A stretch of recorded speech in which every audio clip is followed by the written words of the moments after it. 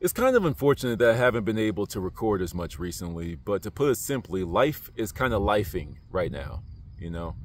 But to be honest with y'all, it's been a whole lot of good entering my world. So I just been kind of sitting back and letting life do its thing. If you're going to bless me with a whole bunch of goodness, I am not going to stop you. I'm going to just sit back and watch it happen, you know? But just because I'm not talking to y'all does not mean that I'm not out there continuing to learn new things. When I learned a whole bunch of new things, the first people I want to share it with is all of y'all that chose to click on the video. So shout out to all of you.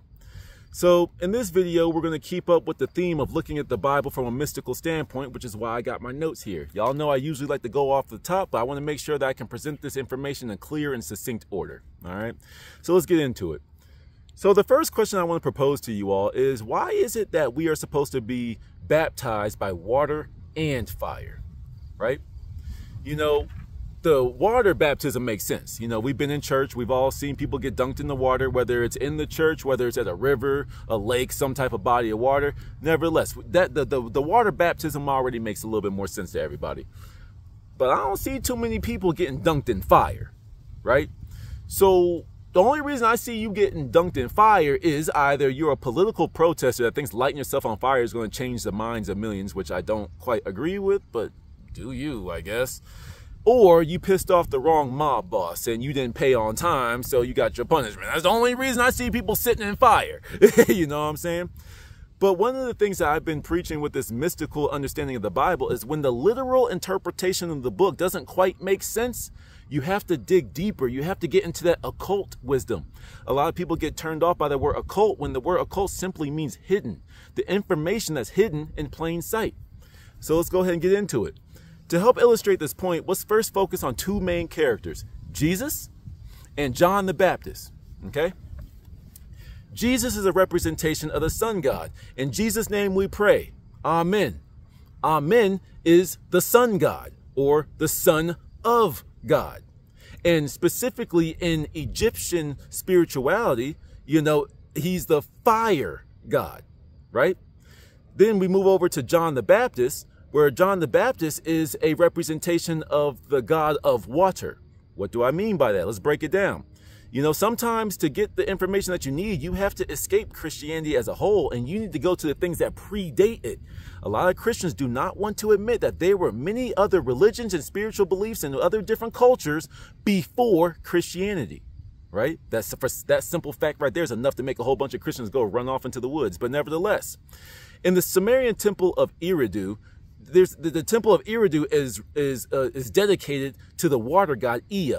I think that's how it's pronounced, E-A, right? Sports, it's in the game. But nevertheless, it's Ea, right? And as I was writing these notes down this morning to make this video, I learned that Ea is also Enki. And for those of you who know about Enki and Enlil, you could probably draw some correlations, but I don't know anything about Enki and Enlil like that. I've just been hearing them a lot. So I'm not going to speak on them too much on this video, right? But nevertheless, so Ea is the water god. Ea in Greek is spelled out I-O-N-N-E-S-S, Ionis, right? But the thing that a lot of people don't really put together is that the letter I in Greek is pronounced like a J, right? So in Latin, it's pronounced Johannes or Johannes, J-O-H-A-N-N-E-S, right? And then in English, it's John the water god. Okay. And if that doesn't sound right to you, it just so happens that John the Baptist was the one that baptized baptized Jesus. You see what I'm saying? You see the theme, the water theme, the water and John the Baptist, John the water god. He's representative of something that existed before Christianity. Okay. So one of the things that I learned was John the Baptist was a prophet. Right? He was like in Google searches, he's like a Jewish preacher, you know, but specifically he's the prophet of the Essenes and the Nazarenes, right? So one of the things that I learned with this though was like a lot of people, when they look at baptism, they look at it as some external practice that helps you get to God. Now, once again, to each their own, but I personally don't believe that any external thing gets you to God. In many different instances in the Bible, which I'm actually going to record right after this, all that is an internal thing. Now, if you need an external tool, if you need a toy that helps you learn a lesson, that helps you get within and do what you got to do, then so be it. You know, I'm not here to disrespect anybody's practice, but I just want to add another level of truth or another level of wisdom and some knowledge that you can help apply to your own life. You know, but baptism in these days was a rite of sacred doctrine. It wasn't necessarily like the way to God, like you get baptized in the water and now you're one with God. No, that's just the rite that you can now learn all these sacred doctrines that will inevitably teach you the right way to do things. That's just how I perceive it. You can have your own opinions, okay? Now, we got that out of the way. With those two beings, we got fire and water. But for those of you that know the basic elements, we have earth, water, air, fire, right? So in the Greek translation, you'll quickly find out that all these different religions, all these different spiritual beliefs are all talking about the same thing. What do I mean by that?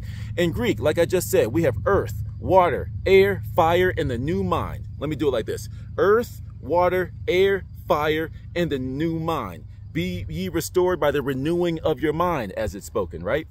In Indian culture, and then forgive me if I mispronounce these things, but we got stuha, you know, S-T-U-H-A, comma, K-A-M-A, manas, M-A-N-A-S, Buddhi, B-U-D-D-H-I, and Atma, A-T-M-A. In Christian understanding, we have sensation, the physical sensation. Then we have the lower sensation, mental, Holy Ghost, Son of God. That's why we have Father, Son, and the Holy Ghost, right?